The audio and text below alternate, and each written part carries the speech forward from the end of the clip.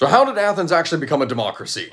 It's an excellent question because typically when we are thinking of ancient Greece, and in particular Athens, we are thinking of democracy, but in most cases that's not an accurate picture. There was around 1,000 Greek city-states at some points, and some of these were democracies before Athens ever was, but all of these would change and fluctuate over time through different forms of government, just as Athens would. Like for the longest time, before it was ever a democracy, it was actually an oligarchy, as Athens in the 7th century was pretty much ruled by noble families who would control all aspects of government. Starting around the 6th century, though, with this guy Solon, a series of reforms would begin to be made in Athens that would gradually open up the democratic process to more people to have influence and power within the government. And these changes would then gradually occur over the course of the next 100-odd years or so, with each one becoming gradually more radical in terms of democracy. Still though, only around a quarter of the population was actually eligible to vote, as these were the citizens, while the majority of the work in society at that point was done by slaves.